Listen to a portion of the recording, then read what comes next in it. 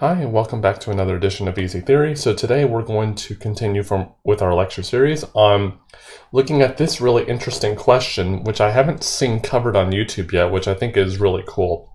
So, is there a product construction for NFAs?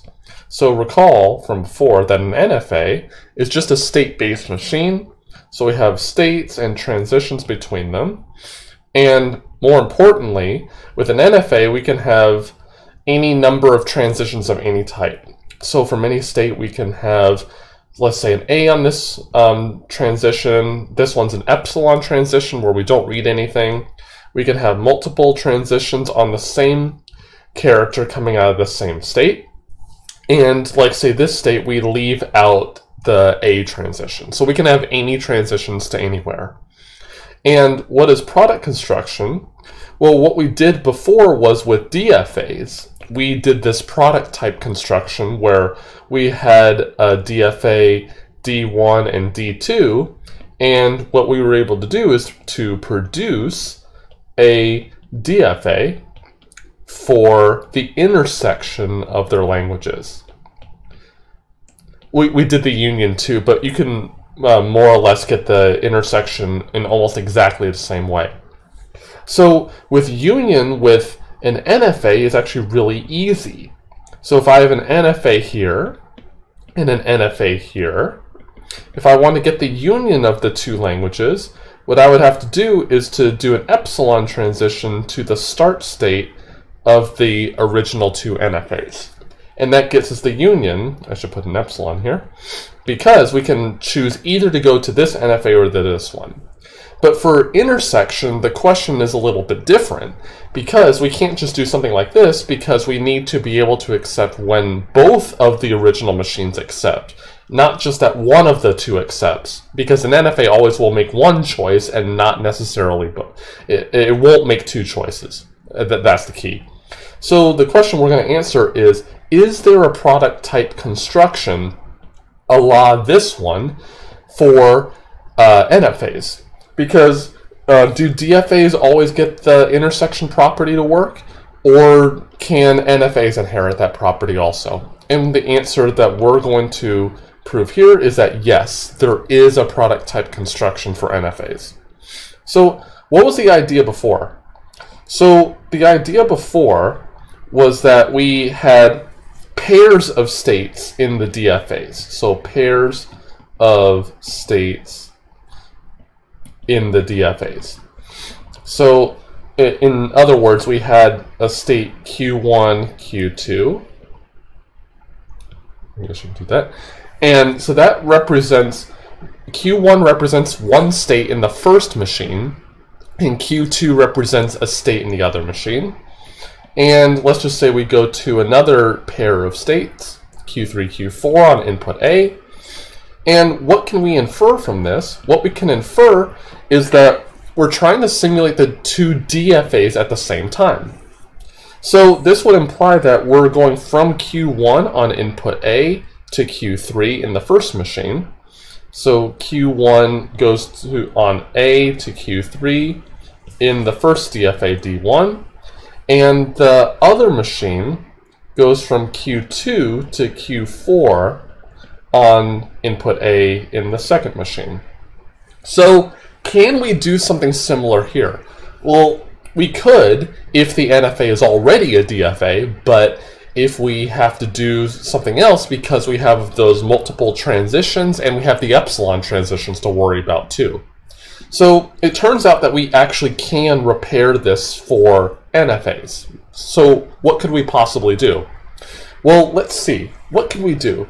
Let's let P and Q be states in the NFA. And we're going to handle this in two stages. We're going to have the character observed, or the thing on the transition, be an actual character, or it's going to be epsilon. It's going to be one of the two. So what are we going to define? We're going to define the transition function of the NFA of this pair PQ on input, let's just say A. So A is an actual character. So A is an actual input character here. So what will we do here? We're going to actually do this. Remember that the transition function of the NFA always is a set of states. Instead of a single state as was in the DFA, it will always be a set of states. So we need to put a set here, of course. And remember, we're always going to, every state's a pair of states. So here, we're going to go to a state P prime, Q prime. I should say here that these are the original two NFAs. So original two NFAs. So P is a state in the first machine, and Q is a state in the second machine. P prime is a state in the first machine, Q prime is a state in the second machine. So how can we figure out where P prime is? Well, the NFA, in either case, is going to have a choice, potentially, from this state, from this state P right here on input A. I don't know necessarily which one to pick, but let's just include all possibilities. So here, I'm going to let P prime be a state in whatever the transition function of the first machine says. So this is the transition function of the first machine, and P prime is just one of those states. It could be anything. And we're going from state P on input A here. So P, remember, is a state in the first machine on input A. So just figure out where you could have gone before and include all possibilities. And also, Q prime is a state in the second machine's transition function from Q on input A also. So it's just like a generalization of the idea with DFAs. Figure out where the first machine went, and in this case, we have a multitude of states we could go to, and the NFA will always pick one of the two. And here, the second machine also has a choice of set of states to go to. So we're going to include all those possibilities here. So that seems completely reasonable, because the first machine could make any choice independent of any choice the second machine does. So let's just include all possibilities, because those really are all the possibilities that could happen. But now let's look at the case of where we have, we're looking at on input, not input, but an epsilon transition. So here, again, we have the pair PQ on input epsilon this time. Again, it's always going to be a set of states, no problem. But remember that an epsilon transition is completely optional. You never ever have to take an epsilon transition ever. So let's see. So let's go. Again, we're going to go to states P prime, Q prime. Again, P prime is a state in the first machine, Q prime a state in the second machine. Well, let's see. Well, what we could do is we could just go to wherever we could have gone on epsilon already. We could have just done what the original machines would have done already. But also, because we have an epsilon transition, we could just stay in the same state. We don't have to go to a different state. So we're going to have P prime be a member of the first transition function from P on input epsilon. So again, we're looking at on input epsilon. So we're just seeing where the first machine would have went on epsilon. But also, we're going to include into that set the state P itself. Because we could just stay in the state P. We don't have to go to another state.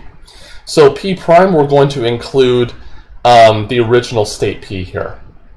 And also, for the very analogous reason, Q prime is the same analogous thing with the second machine. But also, we got to do a union here with the original state Q here. So in state Q of the second machine, we could have just stayed there if we wanted to, and we didn't have to actually go anywhere. Okay, so hopefully that makes sense. So why does this work? So as always, we need to answer the question, why does this actually work? So suppose that we take a series of transitions in the original two NFAs here. So let's just say that they both do this. So this is in the first NFA, this is the second NFA. Well, in the product machine that we're making here, well, if the transition was an A here, then the choice that was made here was exactly one of the choices that was made in the original machines. And a very analogous thing with the epsilon transitions also. So what do we do here? Well, the only thing that's left is what are the final states. So what are the final states? But again, it's very analogous in the construction that we did with DFAs before. So the final states here are going to be all the states P prime, Q prime, where P prime is a final state of the first machine, and Q prime is a final state of the second machine. So it's exactly the same reason, because we're just simulating both machines at the same time. We're just taking into account all of the choices that either machine could have made in the transition function itself. So what I invite you to do is to actually look at this with an explicit example and to observe this in action. With the DFA example, it's pretty clear because there's exactly one choice is always made. But with an NFA, there could be multiple choices. So what I invite you to do is to put into the comments an example set of NFAs that you worked on, and to actually show the product NFA and to really give a convincing argument why that it actually is the case. I can prove it here, but it's much better to actually see a real live example. So I hope that was interesting. Leave a comment below if you were able to show intersection a different way. I'm not sure if there really is any other way that you can do it, because closure under complement, there isn't a really nice, efficient way of doing it with NFAs. So there's not a real, it's because there's no way to do that, then you can't just combine union and concatenate and complement to get intersection really easily. You do need some type of product construction here, I'm pretty sure. But I could be wrong about that. If you want to support this channel more, please like and subscribe to the channel. It costs nothing and it really helps with the growth of the channel. If you want to contribute more, there's a Patreon link and a Discord server link, invite link in the video description. And as always, I'll see you next time.